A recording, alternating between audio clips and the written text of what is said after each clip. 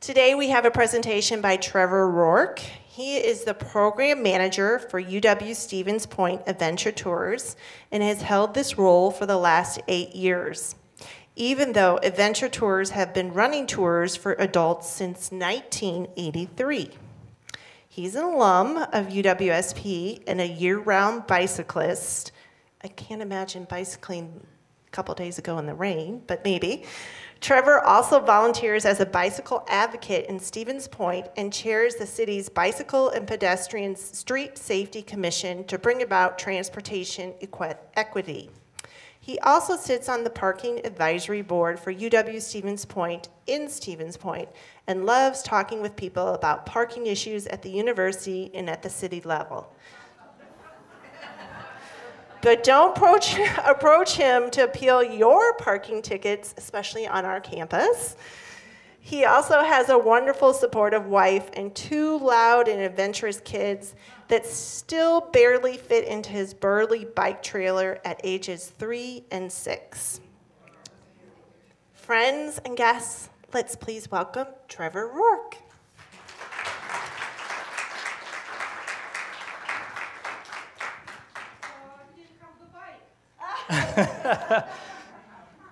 No worries. Thank you so much, Julie. How's everyone doing today? Great. You been having a good time at the Good Ideas Conference here? What a schedule. Awesome. Very cool. Well, thanks for joining us today. Talk about UWSP Adventure Tours. I just want to dive right into what we do and then go from there. And really, Adventure Tours, we've been at it, again, since 1983 for a long time, but not as many people know about it in Wausau.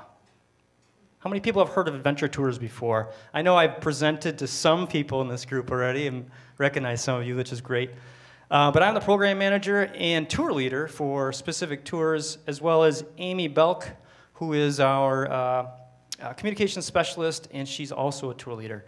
But we also have a team that includes 20 more tour leaders for Adventure Tours, and they lead different types of adventures all over the world. Really, Adventure Tours is kind of this unique thing, and what we do is different than a travel agency. Some people just say, aren't you a travel agency for the university? And I say, no, not quite. We're quite a bit different. We have faculty and staff, as well as retired faculty and staff, and alumni that have special interest or expertise or a lot of history in a certain area of the world, and they bring people there. And they share that experience. They share their expertise. Sometimes they're trilingual, and it's just an exciting adventure. We also focus on the 7 dimensions of wellness. Has anyone heard of the 7 dimensions before? Oh, we got 1 person. Next time I'll get 2. 7 dimensions, a good way to remember is species, for an acronym. That's social, physical, close. Environmental. C is career. I is intellectual. E is emotional. And then S is spiritual. So it's kind of an interesting mix, but we focus on every single dimension every time we build a tour. So it's kind of a unique program within Stevens Point University. So I've been to New Zealand, I've been to Fiji, I've been to Costa Rica, I've been to the Grand Canyon several times, I've been to different states around the US, I lived in Alaska for a summer. So I've been to different places, as well as Europe a little bit. How many people have traveled internationally? Oh, that's probably why you're here, actually. Yes, very cool. Where have we been? Maybe a volunteer. How many people have been to Europe? That's pretty common. Anyone been to New Zealand? Oh, look at that. Awesome. I know there's one specific lady back there. She traveled with me last time. 2 times ago, actually. Has anyone been to the Grand Canyon? Wow, that's amazing. Has anyone hiked rim to rim? All right. It's a little more challenging. We'll talk more about that. Has anyone been to the Netherlands? Ooh, oh my gosh, that's amazing. Awesome. We're going to dive in a little bit more. We'll see what happens. Can anyone demonstrate the haka for me? Oh, come on up. Okay. So the haka is this ceremonial dance. Some of you may have seen it on YouTube, or if you watch rugby on a regular basis, you know the All Blacks from New Zealand, very famous football group, as they would call it. And it's a ceremonial dance that has origins beyond our knowledge. It's really interesting. So the focus of the dance is ceremonial, but it kind of introduces a challenge to the visitor. Introduces a challenge, or it might be in accordance with a ceremony like a wedding or some other celebration. There's a lot of critics nowadays that would say the haka dance has been kind of culturally appropriated, and so there's more of a modern style to the haka. Do we have a volunteer? You laughed, but I am looking for a volunteer. One person, come on up.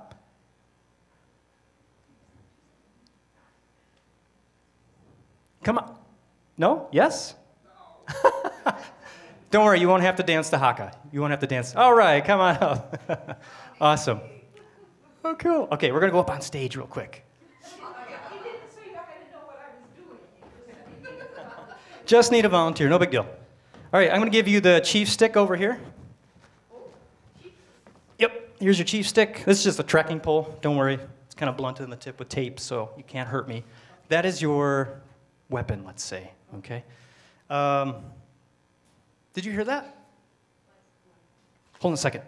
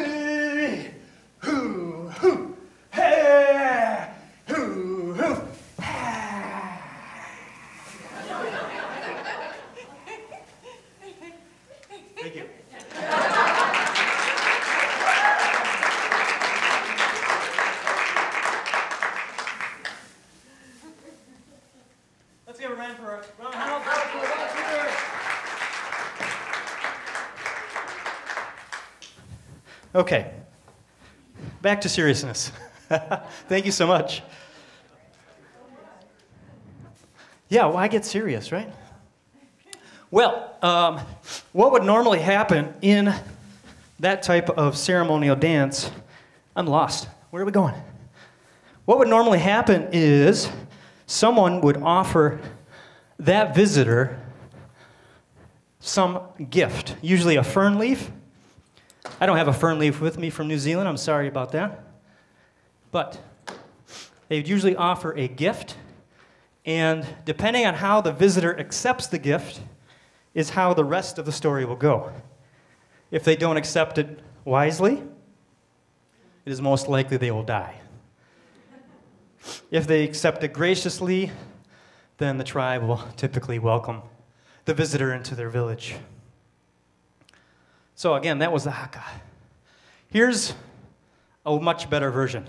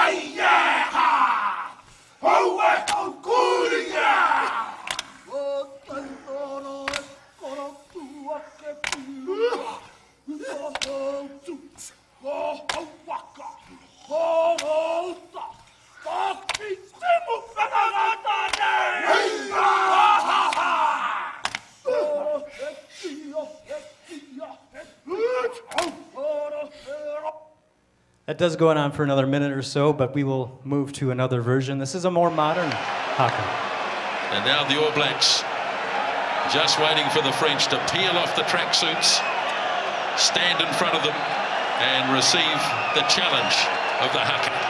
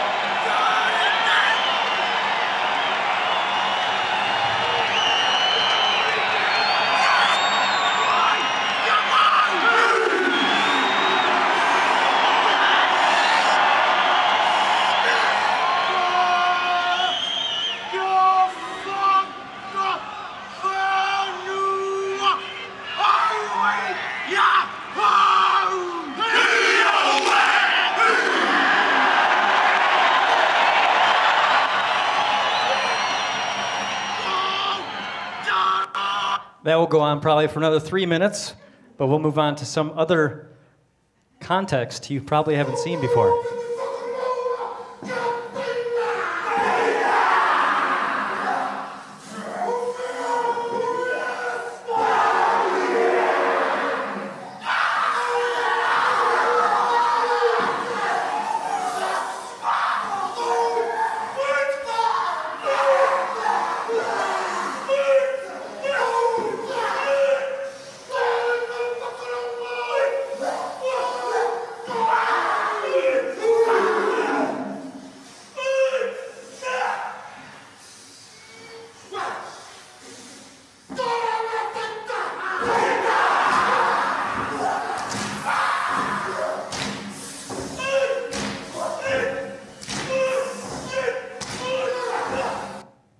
You don't see that at your typical wedding ceremony or reception, do you? What happens in the end is the bride, she was so surprised, she ends up just breaking down and crying. She was very grateful for that. This is me in New Zealand. I think, Cassie, you were with me when this happened. Is that right? I think so.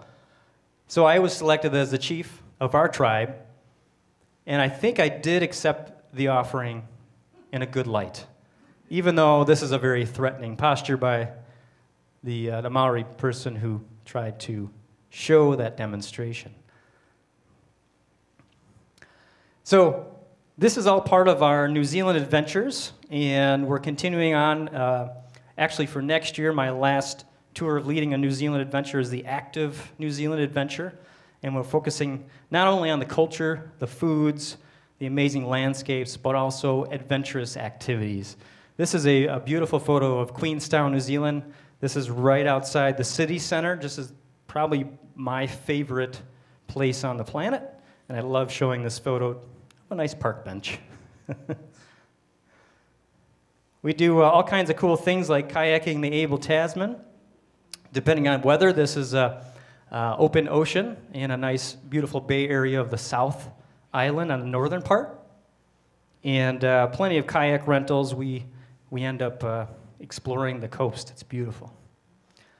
For this next tour, we're actually going to be going to Fox and Franz Josef glaciers, doing a little hiking there as well to see how the glaciers are, how much they've receded, the flow, and just the beauty of that area. It's actually considered more of a wetland in the southern west coast. Here's a photo that's actually on my desktop of my computer. This is a photo I took. My feet are right there.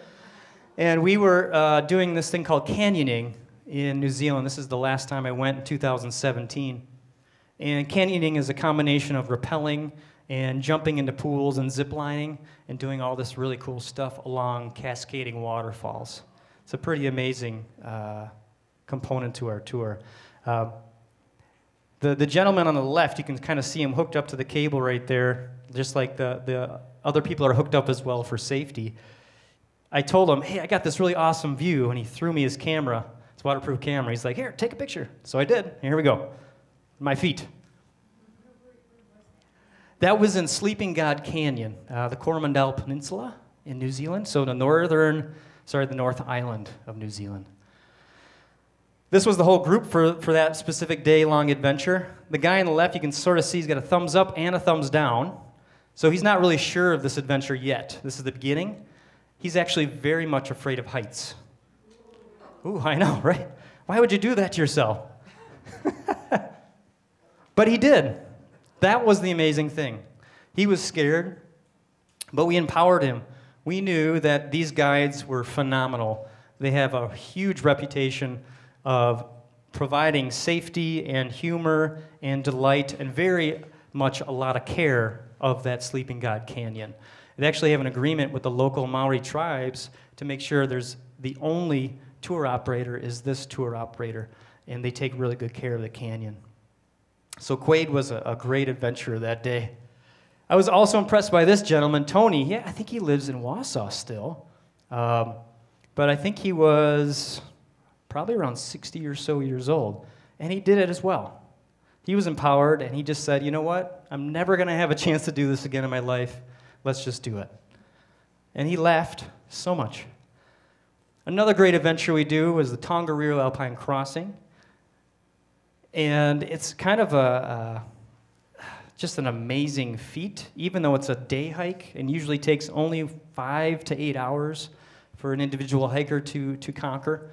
That background you see would be considered Mount Doom. If you're familiar with the Lord of the Rings books or the movie itself, Peter Jackson actually featured Mount Doom, that active volcano right there. And you'll see cool things like this at the airport even, just when you arrive in New Zealand. So we do actually go to different places that are part of the Lord of the Ring trilogy and Hobbit series. So it just really depends on who's on our tour and if we want to highlight those for the group. And this is called Hobbiton, if you're not familiar. So I've been there in 2014, 2017. I was actually first there in 2004 when I discovered New Zealand myself. Not the first person. When I discovered just New Zealand for myself, it was right after college. And I love the country so much, I just had to go back. And thankfully, I have this position at the university, I could do that. So we are actually going next winter, and there's a little highlight video if it works. Oh, maybe, maybe not. Oh, there it goes. So it's some takes, some video of what the adventure might look like.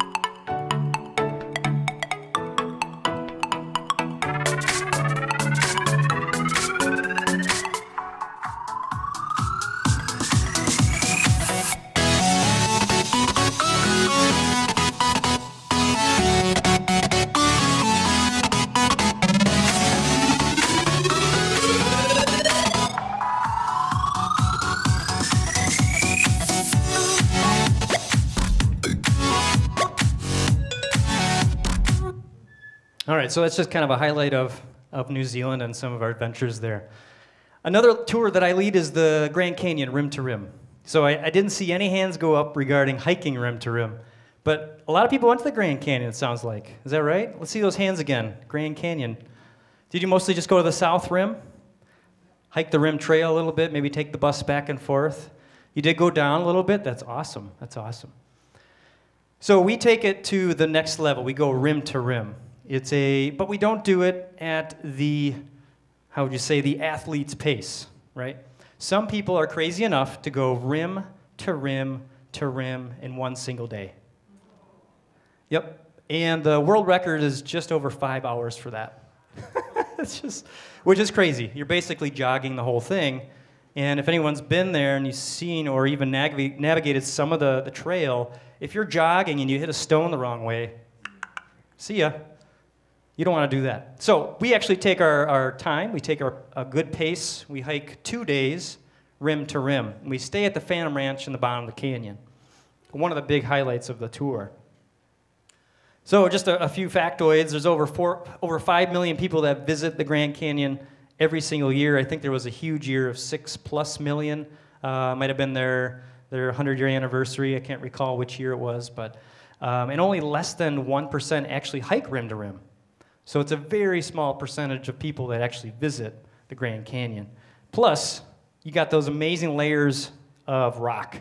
I mean, obviously that's the huge highlight of all the cutting the Colorado and its various connections, various groundwater systems have played over the millions of years. It's just a phenomenal sight, as most of you know that have been there. For us, we do a bit of training, because if you try this type of challenge on your own or with a group, you'll know or you'll discover very quickly it does take training no matter who you are. I train myself. I specifically train so that if someone else gets injured, I have that extra physical mass and stamina as well as cardio to get them out of the canyon as well. So I do a little bit extra training beyond what I normally would do. But for the regular hiker, we actually suggest a certain training protocol. And, you know, obviously everybody's different, and we always recommend talking with a doctor. And then proper planning is so key too, especially with the gear that you have or that you rent or you borrow. Things like trekking poles I will never hike the Grand Canyon without. So we actually have that fitness screening that we use for people that do want to hike with us. And it really is critical to make sure that everyone's going to be healthy enough and fit enough to hike the Grand Canyon rim to rim. But we do, at the same time, want to empower people to take on this challenge. I was just absolutely surprised. I had a gentleman hike with me last time around. He was 73. And it was his birthday that weekend. And I just couldn't believe it, how amazingly fit he was, and he didn't complain at all. Whereas I had younger folk that were just like, you know, a little bit of struggling, right? Did they not take it seriously? It's possible. But this gentleman I was very impressed with. The cool thing is, too, is we hike with a group. We don't just do one-on-one or a few people. We usually have 6 to 8 people along with 2 tour leaders every time we go. There's a lot of bonding that goes on, a lot of cool things like singing songs and learning about other people's experience, travel experiences, life stories. So it's really cool. You'll make a lot of friends on this tour. There's a lot of different perspectives I experience when I hike the Grand Canyon each time, and I know people that visit it have the same type of experience. It really is transcending sometimes. Of course, we provide the direction, and you provide the reflection. There are some fun signs at the Grand Canyon, like this one on the right. What goes down must go back up. So true. I've had experiences where I did not understand what the person was doing, hiking down as far as they were with a big gulp soda in their hand. And I thought, oh my goodness, I'm going to keep my eye on this hiker just in case. And I later discovered she had a chocolate bar. And I'm thinking, it's 90 degrees out in the bottom of the canyon, and you've got a chocolate bar. I'm thinking, okay, yes, you can do that, but it's not the best. Replenishing electrolytes is really key for hiking the Grand Canyon. Sometimes people think this is a passion. Hiking is a passion, or challenging your body is a passion, or a hobby. For me, it is kind of aspirational. It really is, especially when I can see other people meeting the challenge. That's just probably my favorite part. And, you know, feeling connected to the canyon itself happens every single time, as well as the friends you make along the way. We do support each other along the tour, which is a lot of fun. And if someone's lagging behind, we're always there to pick up the slack and help out. Now here's a quick video about some of our previous experiences in the canyon. Let's see if it works.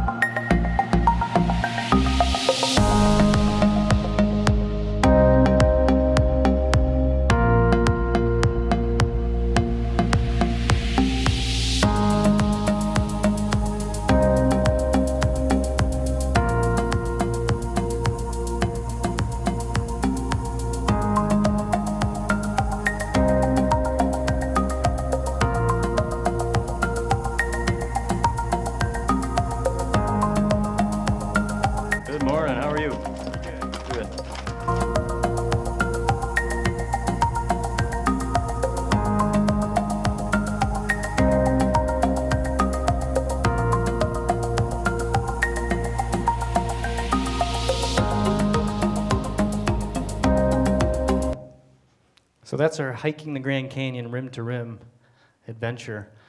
Another tour I'm actually leading is a brand new one. It's called Bike Like the Dutch. And totally different, totally unique, different sort of adventure. And it's going to focus on urban cycling the most.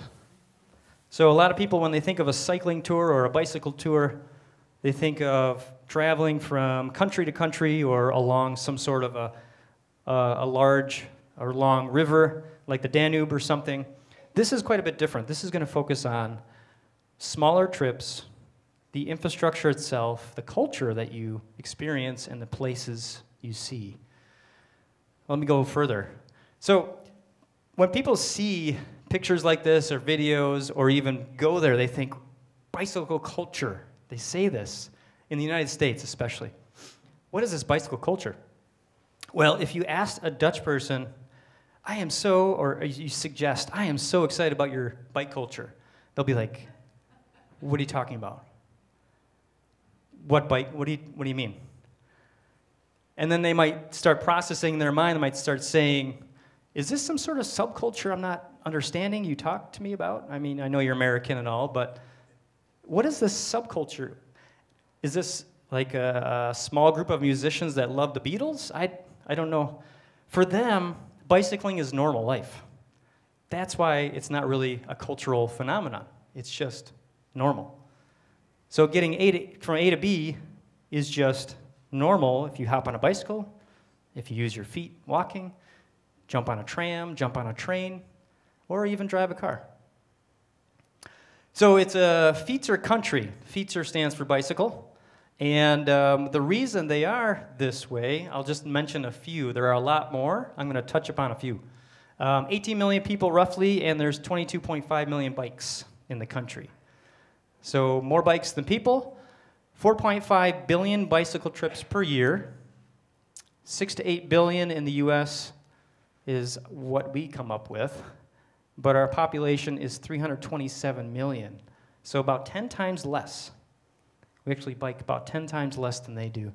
Average Dutch woman, man, and child pedals 1,000 kilometers, or about 620 miles per year. So it's not that much if you think about it. So it's 2 miles, that's over 2 miles per day. Is that right? So that's not that much, really, right, per day. But if you're getting from A to B, anywhere you go, that's just normal life. Yet the Dutch don't cycle because it is flat. If that was the case, Chicago or Winnipeg would be the bicyclist capitals of North America, if flatness was the only attribute that was necessary.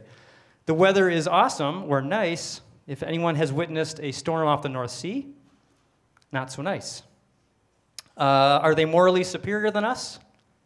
I don't think so. I mean, if you look at local politics or federal politics, it's debatable. We'll just say it's debatable. They actually bicycle because they built it, right? They built 35,000 kilometers of fully separated bicycle infrastructure. That's like 22,000 miles of fully separated. And if you're not familiar with fully separated, that means the bike lane, which what we would consider a bike lane, has some sort of a barrier, not just paint, between you and the motor vehicles to the left of you. Whether they're bollards or planters or trees or cars parked, there's a physical separation.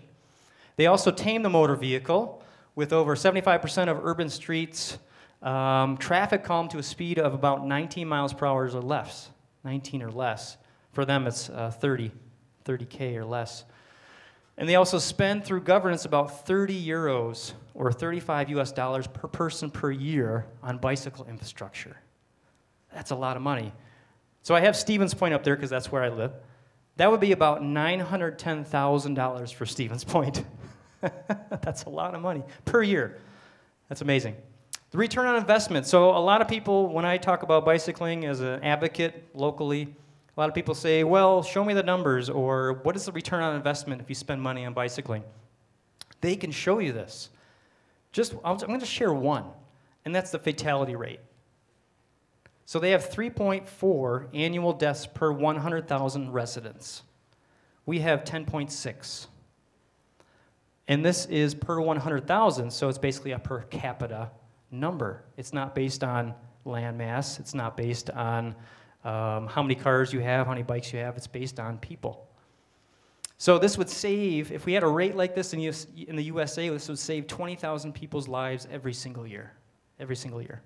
Because we're around 36 or 37,000 per year, somewhere in there, right now. The funny thing is, and I didn't know this fully until I went there and started researching it, but it wasn't always this way. They were doing the same thing we were. This is 1978. In Amsterdam, this street called Eerste van der Helstraat. And this is how it looked in 1978. Cars were taking over as the major form of transportation in Amsterdam and the Netherlands. And then here's what it looks like today. Through the 1973 oil embargo, tons and tons of protests from a grassroots uprising, as well as government support and defeat on certain platforms, the people decided they wanted bikes over cars. Really interesting story. That is the shortest version of that story you'll ever hear. But there's also really cool infrastructure they're building today that enables regular people to ride a bike.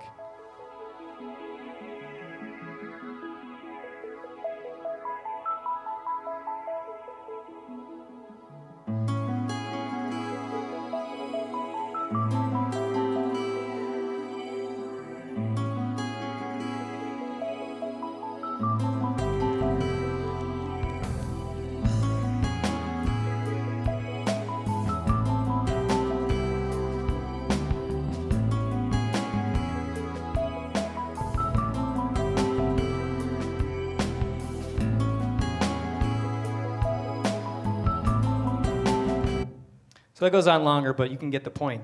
That's a pretty amazing piece of infrastructure right there, and not cheap, right? The prioritization is quite a bit different. Oh no, it's cut off a little bit, but that's okay. I'll speak to it. So let's look at the bicycle itself. The bicycle isn't that much different than it used to be in the 1800s. That's amazing, because when we think about bicycling, we have this stigma in the US, and this is kind of where we get it wrong sometimes. We have the stigma about, okay, I got to get this gear, I got to get that gear, I got to have a helmet, I got to have this type of brand of bicycle, I got to have these studded tires, I got to have XYZ, and even more. I got to have Lycra, I got to have this. How does that enable the 8-year-old child to ride a bike? How does that enable someone who's maybe 85 and they're learning to ride a bicycle for the first time? Doesn't work. So there's a stigma in the US. And obviously, it's been encouraged a lot by the different brands, right? There's a lot of brands of bicycles.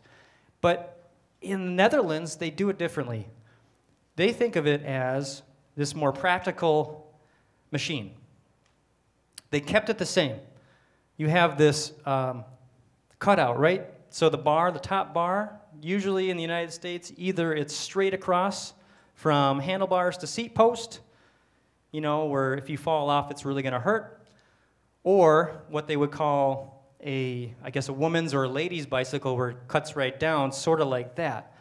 In Amsterdam or Netherlands, it's like that for every bike almost.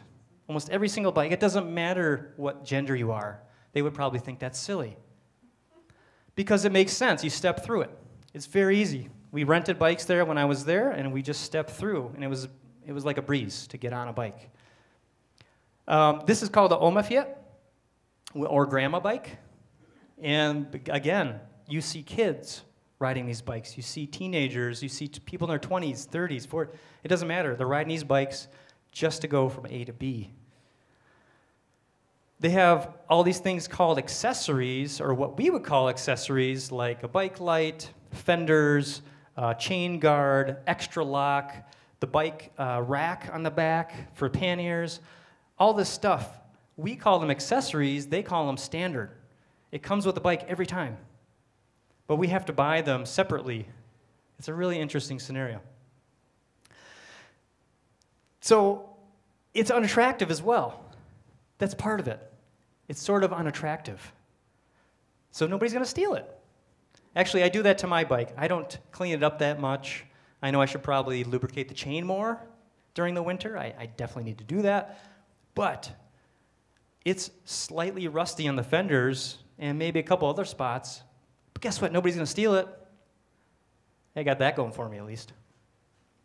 So they find it to be a very practical thing. Is this part of their culture? This is really normal life. They'll find bikes for hauling anything, really. I mean, that's 5 kids right there. That's impressive. Here are some video clips of myself and my wife scouting out Amsterdam and other parts of the Netherlands for this tour. Kind of see some cool things we were doing.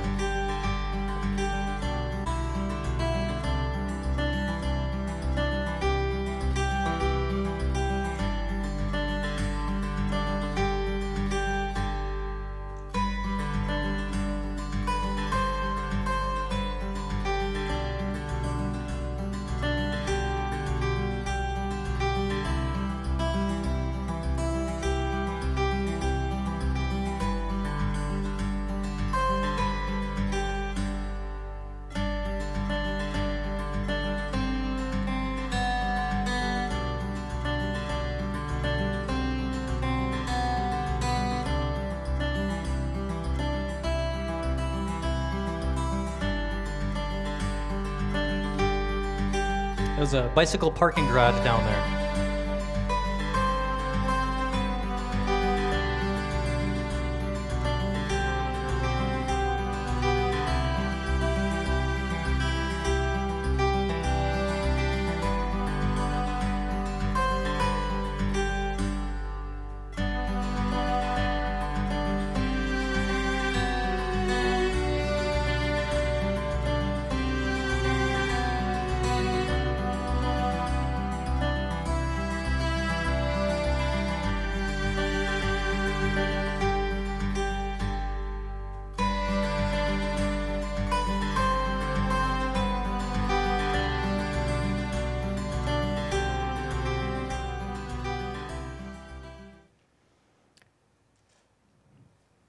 So that was a little bit about the Bike Like the Dutch tour. Again, we're bringing people from the United States over to the Netherlands to experience, to witness what it's like to bicycle in what some people call bike heaven.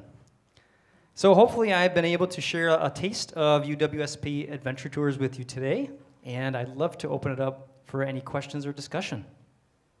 Yes? This one, yeah, this is coming up June of 2020. So we got a bit of time yet, yeah. Now, will you be, for the people who want to sign up for something like that? Perfect segue.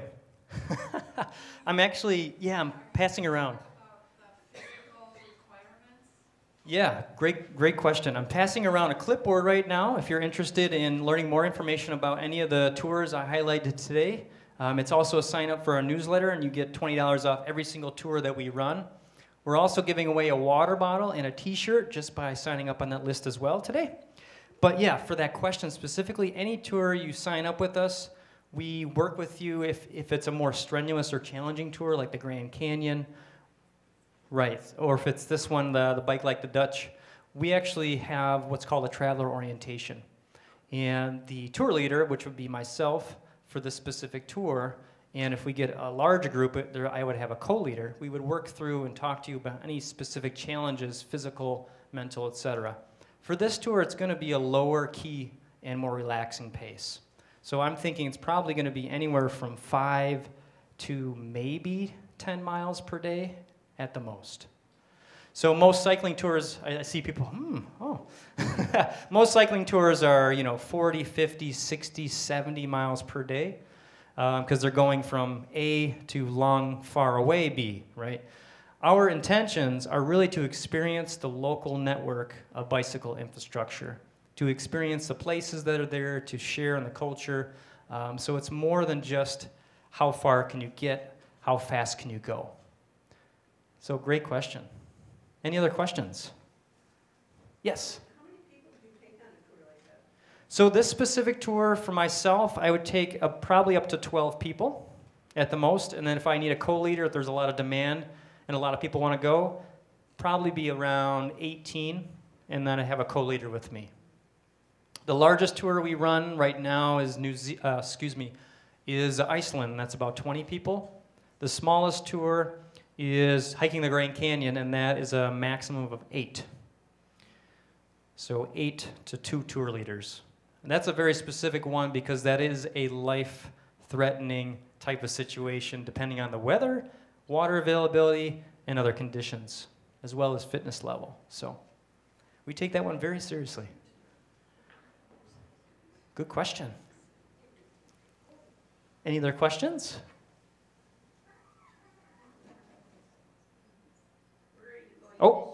Where are we going this year? Great question. Remaining, we have a tour that's actually full right now, an Austria cycling tour. That is one of those long-distance cycling tours along the Danube. That's a bike and boat tour. But that one's full, unfortunately. That's in May. We're also going to 2 different Iceland tours. There's a women's Iceland tour, as well as a West Fjords tour for any gender. And those are both led by Sue Kissinger, as well as her husband Don for the West Fjords. We also have a Boundary Waters canoe area tour. It's a canoeing and camping. The most challenging thing there, obviously, is paddling, as well as camping in the wilderness. So, and then we're also doing a Sorrento Amalfi Coast tour. That's mostly focused on hiking in the Sorrento and Amalfi areas of Italy, led by Jutta Brendel and Richard Ruppel. They've been there, I think, at least a dozen times. And Jutta, she is fluent in Italian, German, and English, and Richard's fluent in German, English, and a little bit of French, I think. And I think that's it for the rest of our year. Yes? Sure. Question was about logistics. Yeah, we set up all the hotels. We basically arrange the entire tour package, and then you essentially join us as a group. When it comes to flights, we always separate flights out of the tour package because people connect with us from all over the country. I had people from Boston, people from Portland, people from Texas, Arizona, Illinois. There's people from all over the United States that keep joining our tours. And so we decided there's no way you can find an average flight price for that. So we basically said, we'll just leave that out. Plus, people like to use their miles. So if you want to use your own carrier that you prefer, whether it's United, Delta, or Lufthansa, or whatever it is, you can end up using your miles better. So great question, yeah. So the lodging, the meals, the activities, we'll all set those up. Sometimes we do build in some free time as well, and then say, here, have the rest of the afternoon off. And here are activities X, Y, and Z we highly recommend doing, but it's up to you if you'd like to do them. Did you have a question too? Yeah. I just have a question. Do you tend to, you have to have some countries where you have people, the tour guides have to speak that language, correct? That's right, yeah. Absolutely. A great example is Costa Rica, which is on tour right now. We work with Lloyd Martinez. He's part of a tour operator in country. Viajes Colibri, and he's very fluent in English and Spanish. Yeah, so depending on the country, for me, I'm very lucky and fortunate. Netherlands, English is their second language, very bilingual there, or trilingual. So it's a really easy country to immerse into for us English speakers. Good question. Anybody else? Okay, well, I'll stick around for a little bit. Thank you so much for coming, everybody. Thank you.